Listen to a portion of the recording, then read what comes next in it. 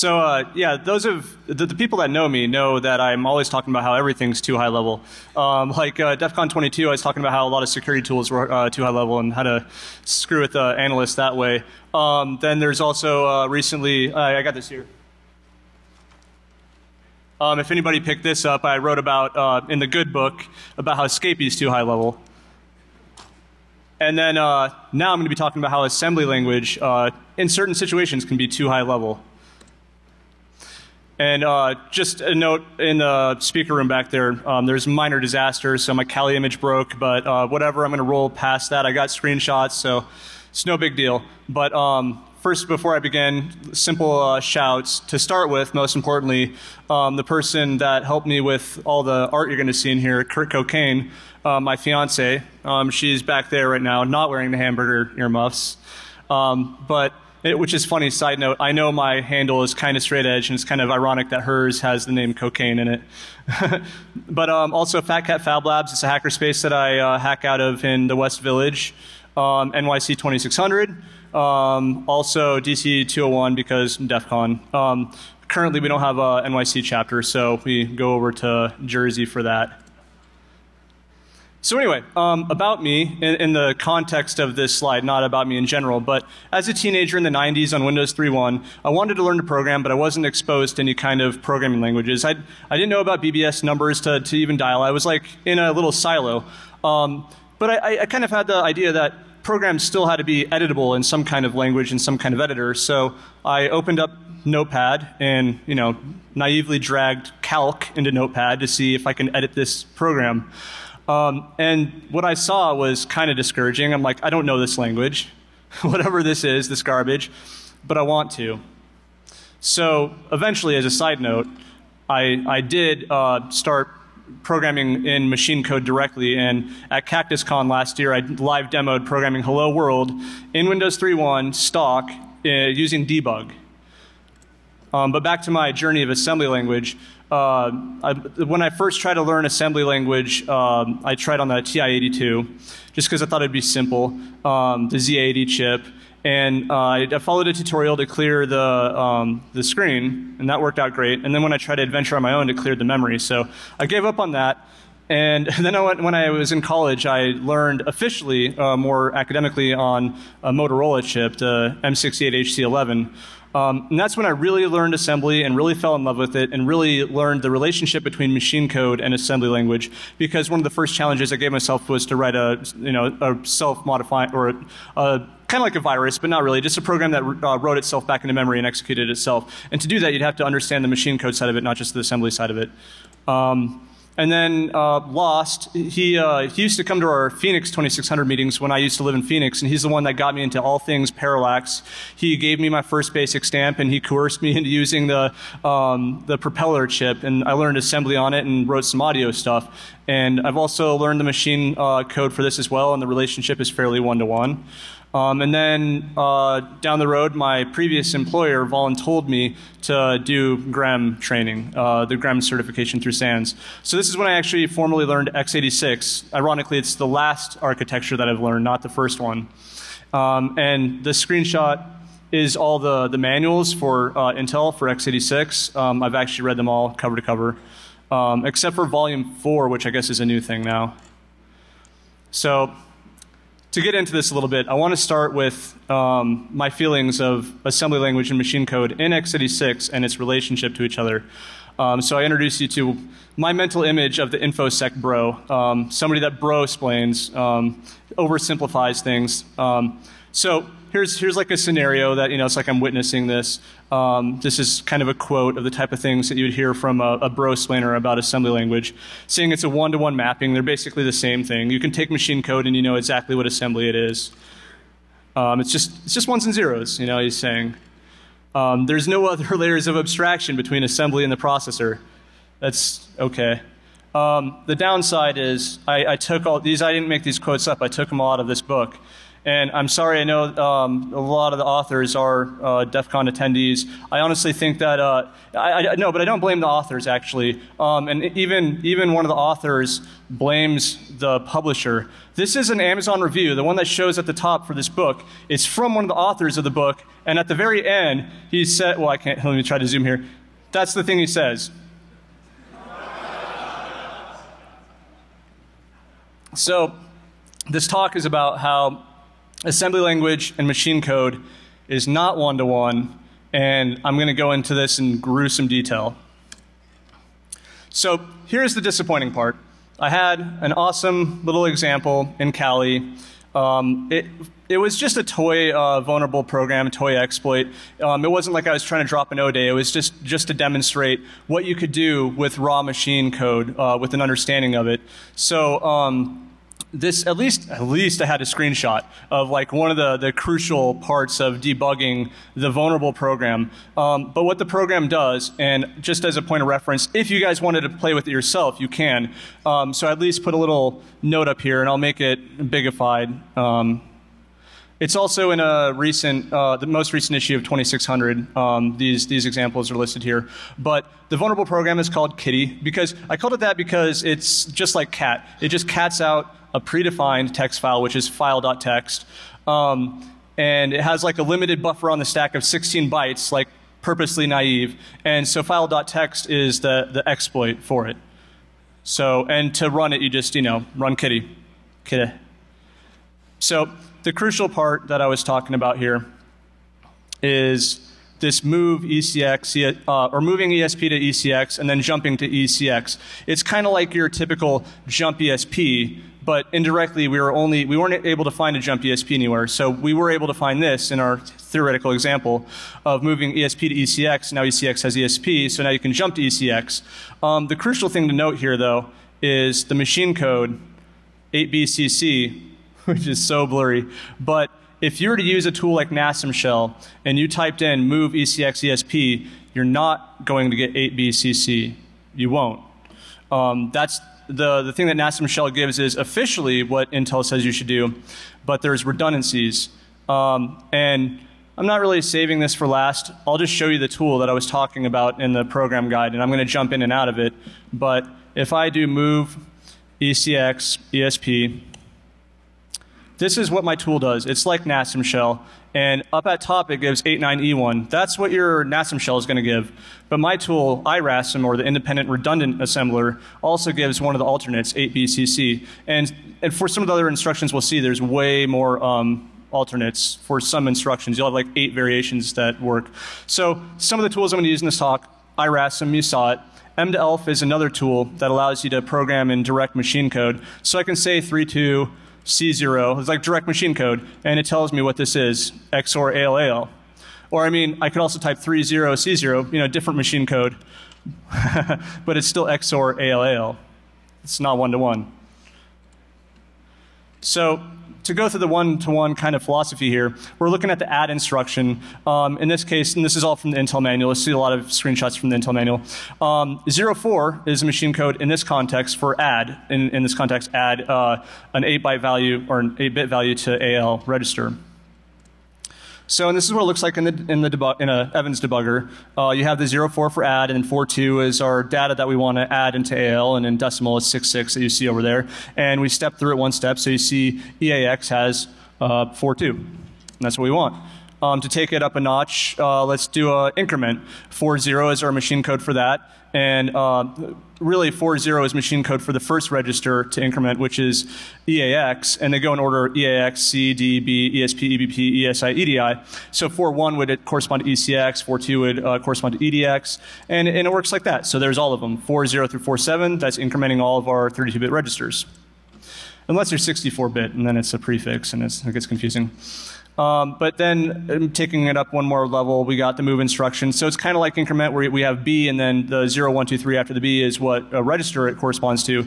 And then we also add the immediate byte we want to move into the register. So the registers for this one being that they're 8-bit values, those are the registers in order, and this is our variations of that. So we have B0 for AL, B1 for CL, and that's what the machine code looks like corresponding.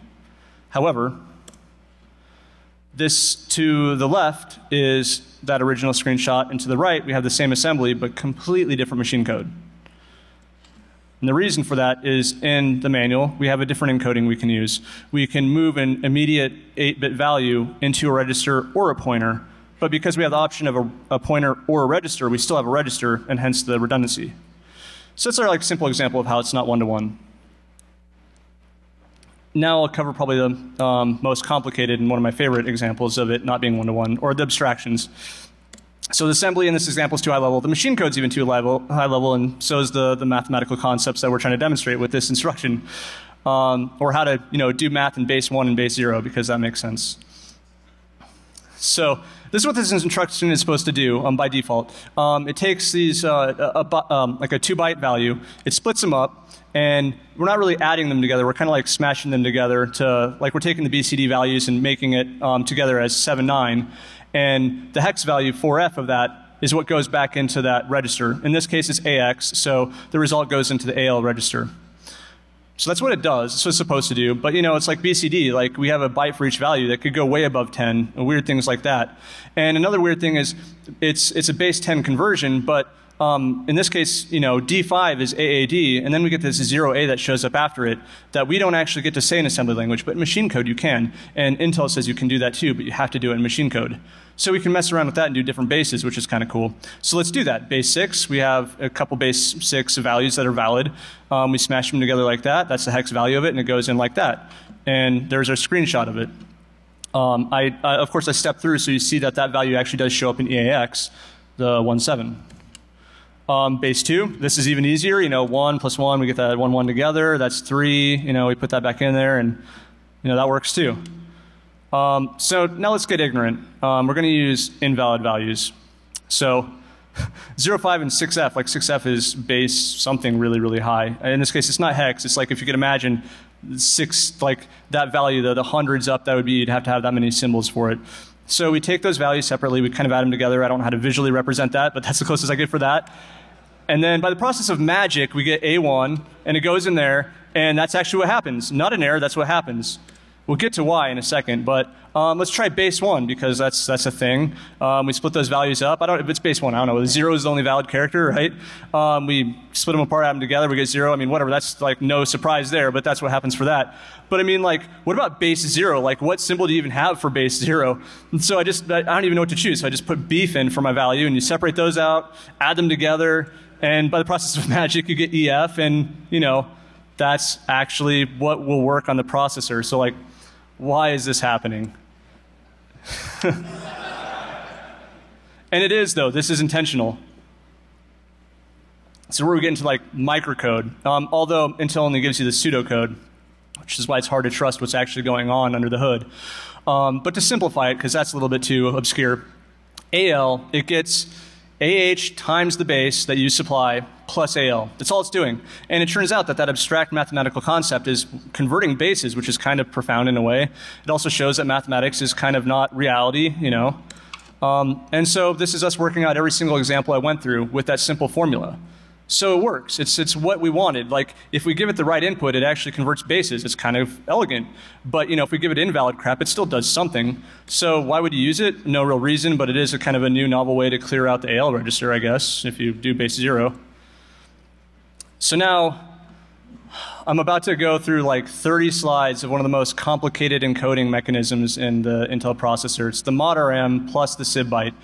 It's what allows us to write assembly language with like pointers, really. It's the way you can encode pointers. So in pointers, you can have like a base register. You can have a scaled register, like EBP times 2 or something like that. And you can also have a fixed offset, either 8-bit or 32-bit. So some examples of what you see in assembly language, like the pointer part of it is EAX plus EBX times 2, EBX plus 33, ECX times 8 plus this longer hex value. And just maybe displacement. They're all optional. Of course, you have to have at least one, or else what are you referring to? This is what the mod RM table looks like, and we'll get to the SIB table first. But it's like a lookup table. You align one of your operands up here, and then the other operand, which could be a pointer over here, and you just find where it aligns to in the table. So we're going to work through a lot of examples to make this clear, to see the proof of concept. For all these examples, I'm going to use XOR just to keep it consistent so you know what the 3-1 in all these machine code examples refers to. And by that I mean this 3-1 up here. All right, so our example is XOR EAX with EDX. So the EDX I'm talking about in the table for that second operand is this EDX here. And the EAX, which is not a pointer, it's just a register, we find it down here. And if we follow it on the table, we end up with this D0 over here. And that's our D0 over there. So that's how that works. That's what's happening. An assembler is converting it like that. If we do XOR ECX as a pointer and EAX, then first of all we have this EAX up here for the second operand. And we got to locate ECX as a pointer, and we find it here. And that would give us the machine code of 0-1 after our 3-1 XOR. And that's our machine code up here. So we're just like kind of ramping it up, getting more complicated as we go. Our pointer, say, is ESI plus 0x42, and EAX is going to go into that pointer.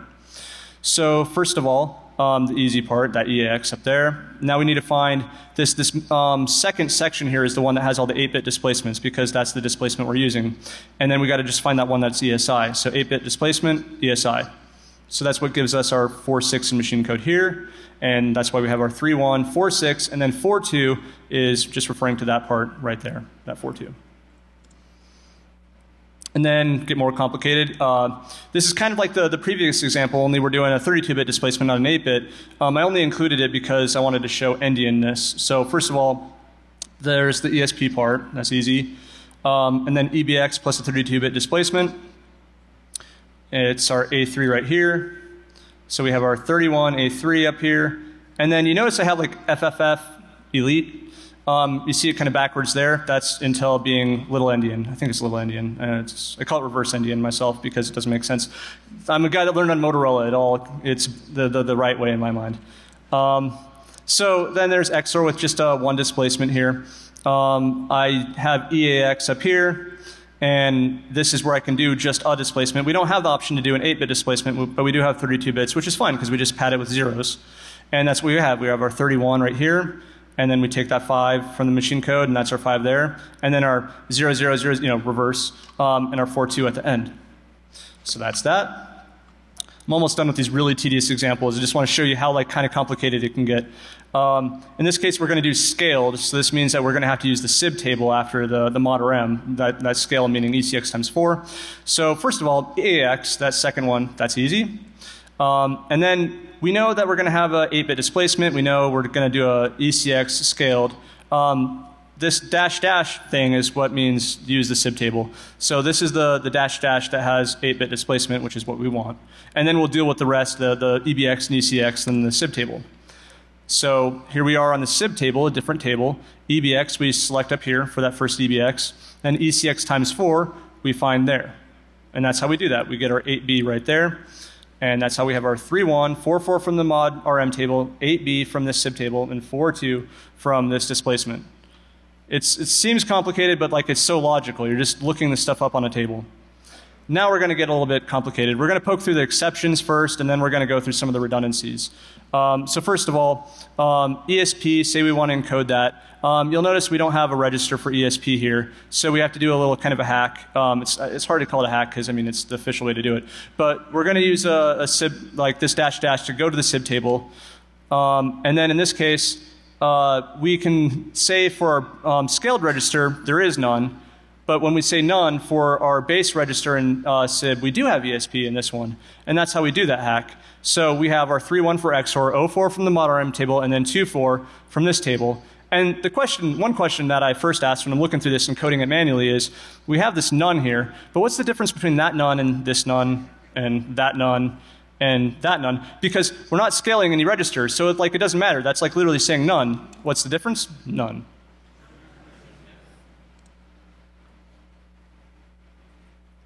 And that was us using the SIB table as a hack to put in a base register with no scaled register, but we could do that with other registers other than ESP. So this is me just doing it with EAX. So the first instruction there is how you should encode that, 3100, but these are all the other alternative ways to do it with the SIB byte. I mean, of course an assembler is not going to do that because that's more bytes, How about scaling the ESP register? Nope, you just can't. It's impossible. If you try to do it in an assembler, it's going to give you an error. It's interesting, you know, it's like a general purpose register that you can't scale with. And we'll run into complications with that too. Another example is, say we want to scale EAX times 2 and add EBP to it. Well, EBP is kind of weird too. In this case, we can't use this other format down here. We really are using the SIB byte to do this. So 4.4, we're doing EAX for that, and we're going to use 4.4 for the machine code to go to the SIB byte. In this case, we have EAX times 2, which we find here, and this asterisk means this. So in this case, from the mod_rm table, I use the second encoding, which refers to this displacement 8 plus EBP, which is how we get the EBP over here, and it's actually doing a displacement of nothing. That's how an assembler chooses to encode that. It's not straightforward. We're getting into that territory. There's an implied scale of ×1, because this is technically valid assembly that an assembler will look at, but it's kind of BS in the back end. What really is supposed to be happening here is EAX is the base register and ECX is a scaled register, just in this case it's ×1. So that's how it encodes it. It still needs the SIB byte to encode that. Or say we have ECX ×1. Well, we could encode that with a SIB byte if we were doing it manually, but your assembler is not going to do that. It's going to interpret what you're doing. It's going to do a little dance, and it'll actually encode it as ECX as the base register without even using the SIB byte. Then ESP ×1, well, you know, I said you can't scale ESP, so you'd think you can't do that. If you were to write this in your assembler, you're going to get an error. But if you're going to write EAX plus ESP ×1, it'll actually work, because your assembler is going to, I mean, NASM is the one I use. It might just make ESP the base register instead, and then scale EAX ×1, because that's valid, like the commutative property. And sometimes it just ignores you and chooses less bytes, you know. Like with that commutative property example, this is me just showing how you can switch EBX and ECX, and you get different machine code in that case, but logically it's the same thing. EBP you can do it, but the machine code is going to be a little bit bigger because EBP is encoded a little bit weird, as I showed before, and ESP you just can't do it because in one case it would have to be forced to be scaled, which is impossible. Another little trick for redundancy is put a null in it. So in this case, these two assembly instructions look the same, but they're not. One of them I'm using an encoding with a 8-bit displacement of nothing. And then you can do a 32-bit as well, you know, just nothing. And then you can do commutative and mix and match and, you know, put a null in it. And you got all kinds of redundancies, and that's kind of the point of this whole talk. You got redundancies and different ways to do things. Another basic redundancy is the mod_rm redundancy. Where this plays in is you have with instructions where you're moving things around or doing logical operators, you cannot do a memory-to-memory operation. You have to either do a register to a register, or a register to memory, or a memory to register, but not memory to memory. So that's why they have to include two different encodings.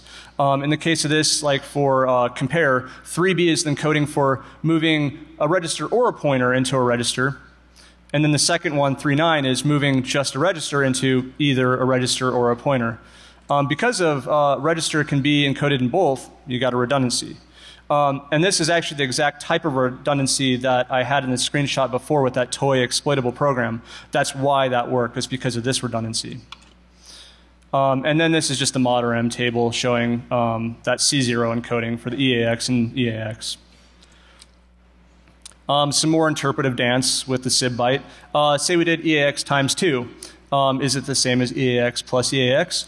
Well, to an assembler, I'm just going to actually write this in source, and this is what it looks like when it gets disassembled.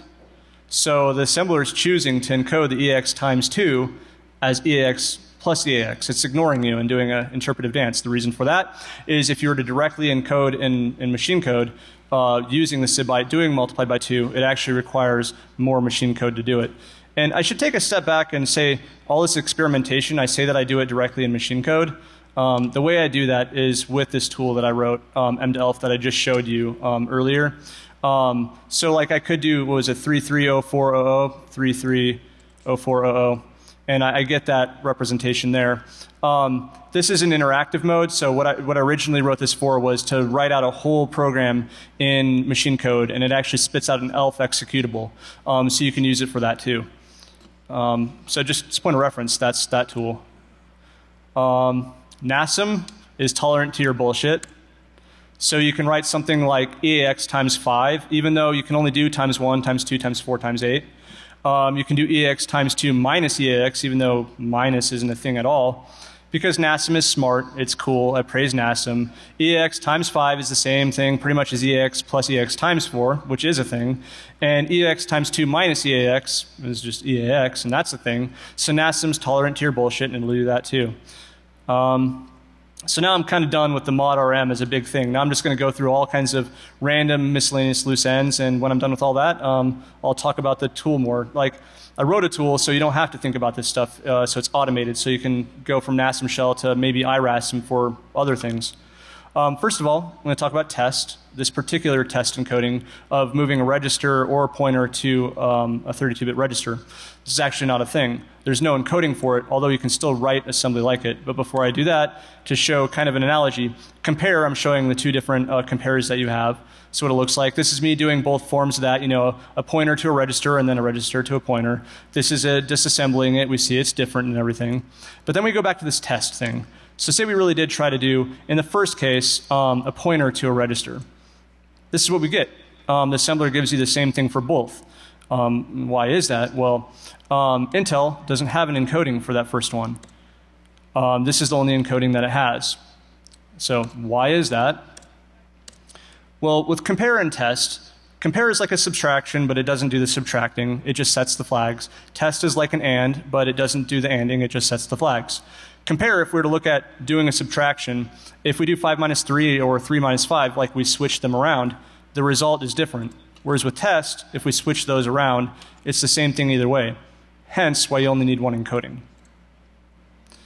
And then this is just kind of a miscellaneous 64-bit trick.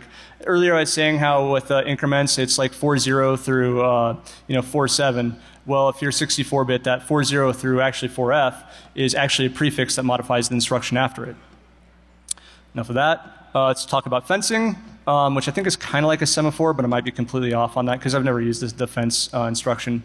But this is our Intel like manual screenshots of the machine code for L fence, S fence, and M fence. And this is me writing those instructions, and then I'm disassembling it, and this is the result I get. This is logical. This is the machine code that the manual gave. But then there's also this. So if I go in here, we have like a bunch of L fences, and you'll notice that like the first part's the same, and then you got EA, E9, EA, EB, and the same kind of thing with other ones. It's like it starts with this F0 and just kind of increments from there. This is normal. This is fine. Says Intel. It's not a weird thing that I discovered. Intel says you can do it, so I did it, and it works. And I don't know why it's there, but it works. So you can write some more machine code that you can't in assembly, because assembly is too high level. So here's another thing. To make things easier for the programmer, or actually more kind of not for the programmer, for the processor, it's less bytes, because it's so common to compare a value with the AL register and AX and EAX. There's a specific encoding just for it. So even though you can do an 8-bit register or 16 or 32-bit with a register or a pointer, in this case, AL is so popular that it gets its own machine code. But as you're probably guessing now, of course you could encode AL with that. So because of that, here's some more redundancies. Similar to that, with rotating instructions and bit shifting instructions, it's really common to shift by just one. Even though they have the encoding here to do an 8-bit value, like you can shift by, weirdly enough, you can shift a full like 255 values, which doesn't make sense for a register that's like, too small to actually make a difference for that. But anyway, same kind of thing. It gives me more redundancies here. There's also branch hints where there's no reason I'd ever want to use it other than the fact that Intel says there's no mnemonics for it. So of course I want to write a branch hint because I can't write a branch hint in assembly. A branch hint is just a prefix that you put in front of any instruction that would branch. So in this case I put the 3E in here, and it tells the processor that, that hints the processor that there might be a branch, but I don't even know if it's even used anymore, but whatever you can. So I really like this one because in the manual, this instruction, machine code-wise, doesn't exist, but it does. To me, it does. So this is writing an example just in source here. And the reason that Intel doesn't have an encoding for the shift arithmetic left is because it's logically the same as just shift left. So they really only use one encoding for it. So if I try to do a move and then this shift left and this shift arithmetic left, when I disassemble it, my shifts that I had both got converted to a shift left. If we look to the Intel manual and look at the machine encoding for it, it is identical for both of these instructions. That's weird. And that /4 thing you saw is really represented by this binary 100, and they throw this SHL and SAL in the same part of the table. And then what I see though, and what some of you might be seeing if you're sitting close enough to see this table, is there's a blank spot over here. And I'll make note of this number, 6. So I'm going to try to do it manually here. This is making that, instead of /4, making those 4 bytes, or making that 4 part of the byte a 6, and I now have SAL, and here's all the different versions of it. So now I can do SAL, so mission accomplished with that. There's a hidden test. I like looking at these tables and seeing empty things to try to see what it actually does. This blank part here is actually just a test, just like the one right next to it. Although some disassemblers can't even disassemble it. Me using EDB, it just says it's a data word. And then there's a move right after it, where really this is actually machine code for test EAX. And this move isn't even a move. It's actually the operands for that test instruction. And when you step through it and execute it actually does run as a test. So if you're looking at this disassembly, you'd be mistaken at what it actually does. There is no move. I call this set of slides load ineffective address, even though the instruction really means load effective address. And what it really does, I'll zoom into this instruction here, is it doesn't really treat this as a pointer normally. It just kind of does a mathematical operation. So whatever is in RAX, whatever is in RBX, it adds them, multiplies RBX times 8, and adds 10 to this. I mean, this is how I wrote this instruction, but you can use any pointer math you want. And then it takes whatever that value is and literally puts it in EAX. And that's what that's used for. So in this case, like RAX, it's 5, or I'll start with RBX. RBX is 30 times 8. Plus 10 plus 5 will get you 255. And that's why when I ran through it all the way, we have FF 255 as a result. That's what it's supposed to do. But really, to do this kind of instruction, it assumes that the second operand is a pointer, and it assumes that the first operand is a register. If you write anything else, it's not going to work, and it's going to give you an error. So, if I try to do something else, because of course I want to try to do the wrong things. I'm a hacker. I want to see what the wrong things do. So I type LEA, EAX, EAX, and I get an error. But this is using the mod RM table to encode it, so of course in machine code you can still write it the wrong way, which is what I did, and my debugger tells me this is invalid, and I actually get an illegal instruction fault error.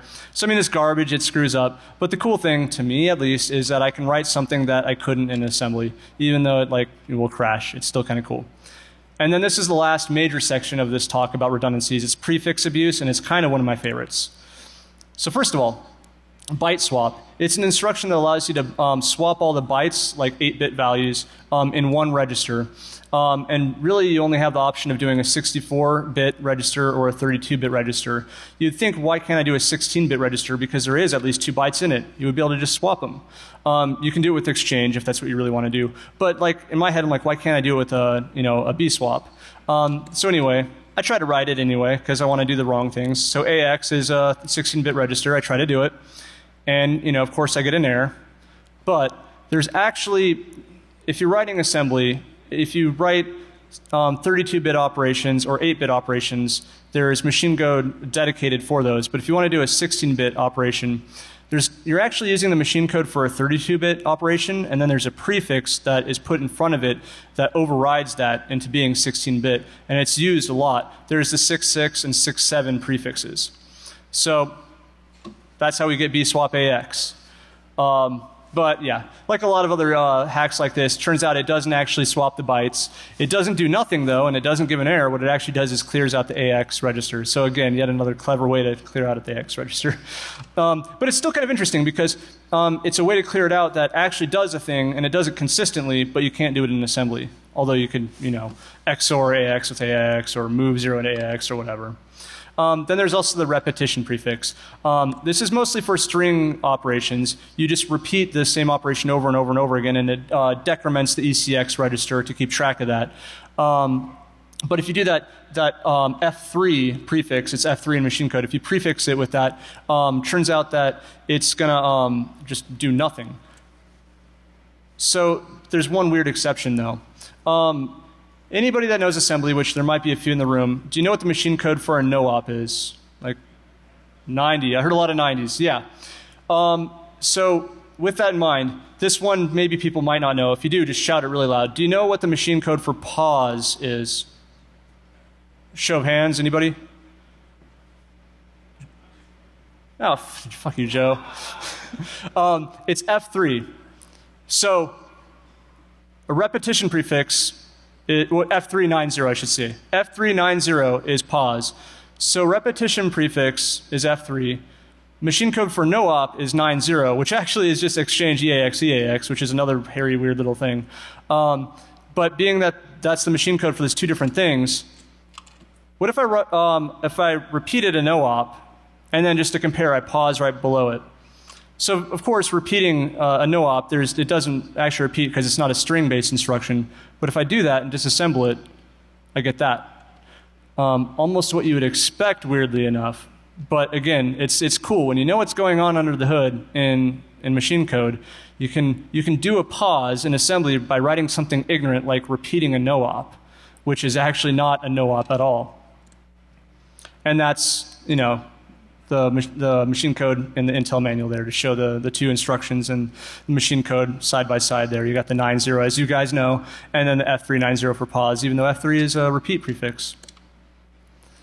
This one is totally trolly. There's no real good reason to do it, but I love it. So here's some proof of concept code from Smashing the Stack for Fun and Profit from a very old issue of FRAC. I modified it a little bit to be 16-bit for reasons. So what happens if you prefix a prefix? Like if I did 66 before 66, like does it override again? Does it like double override? Like what is it? It does nothing. So take that into, if you combine that with the fact that in x86, the maximum instruction size in bytes you can have is 15 bytes. If you make an instruction that's 16 bytes, you get an error. I've tried. So you can do something like that, which is amazing. It's the same machine code or same programs, the same shell code. It logically works exactly the same, except it looks like that. So every instruction is 15 bytes, and something about that just seems elegant to me. I love that because x86 is not a fixed size, instruction set. There are some architectures that are where the bytes of each instruction is the exact same, like that propeller architecture I was talking about earlier. That's an example of one where every instruction actually is the same size, but Intel is so confusingly not that until you do prefix abuse. And this is another example of repeating every instruction, even though it doesn't repeat because none of these instructions are actually repeats or string instructions. So you got that. Full offsets, this is an interesting one, but say we were to look at this example. Just XOR, pointer racks plus racks, and then EAX is the second operand. So if I rewrite that in source, and then I compile it, or assemble it, not compile it, and then disassemble it again, I end up with the same kind of instruction. You know, you see in the assembly part it looks exactly the same, but the machine code is less. And why? Well, the reason is because in the machine code up here, you don't see it in the disassembly, but there's an implied 32-bit offset that happens to be nulls. We put nulls in it.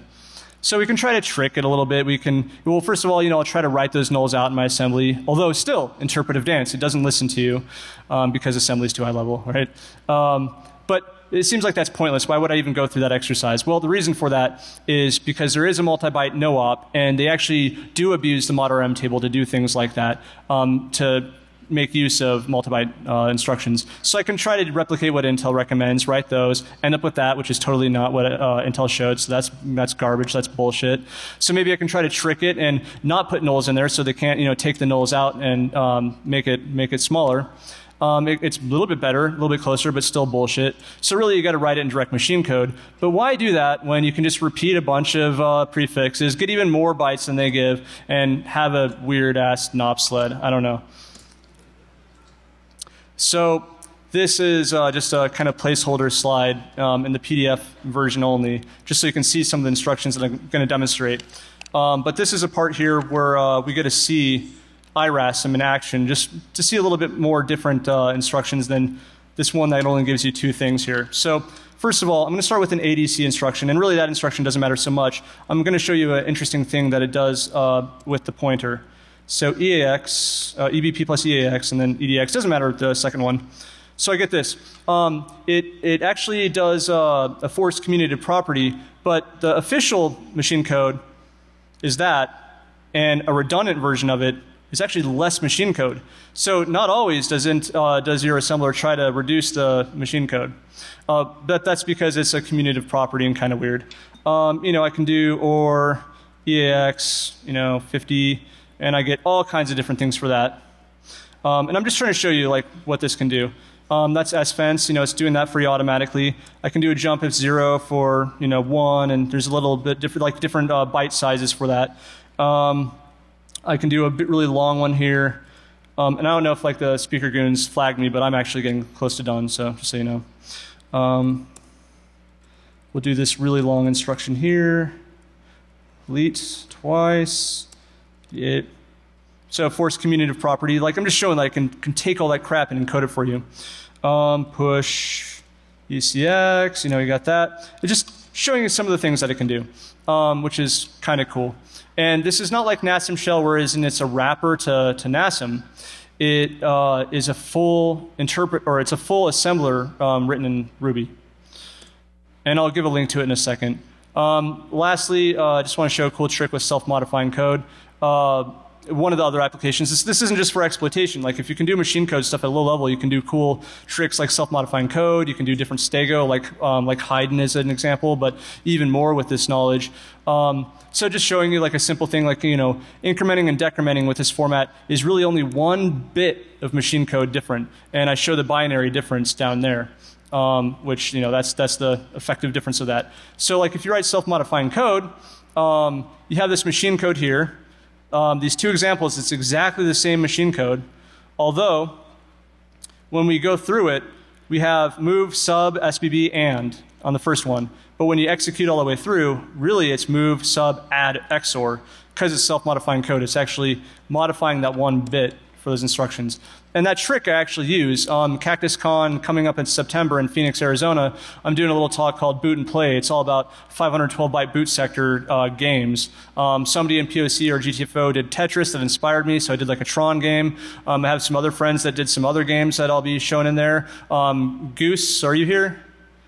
He wrote something cool. Yeah, okay. What's up? So he's co-presenting me for that. And then also I wrote a bunch of like crack me type puzzles that are also boot sectors as well. So yeah, you guys saw the tool, and that's pretty much all of it. I don't know if I have time for questions, I'll take them. If not, the goons can shut you down. But I left this as the last slide for links and my blog, which I talk about how assembly is too high level. It's my Twitter, and then the 2 tools that I was going through.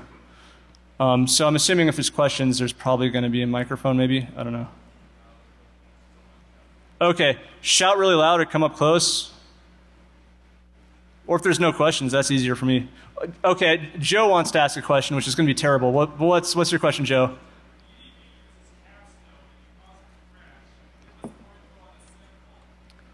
I don't have any more info. I don't know why. Oh, try it. It might. I haven't done anything with IDA. Yeah, okay, no, I will. He was asking if doing these tricks confuses IDA Pro. So I haven't really played around with that because for me, those kind of things don't interest me as much. But it might, but I know IDA Pro is really, really good at dissecting, so it might not trick IDA. Yeah, you.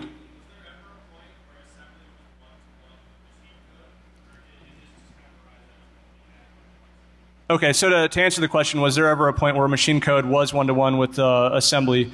For Intel or x86, I don't know, but if it was a long time ago. because a lot of these weird things that I was going through is because of all the backwards compatibility.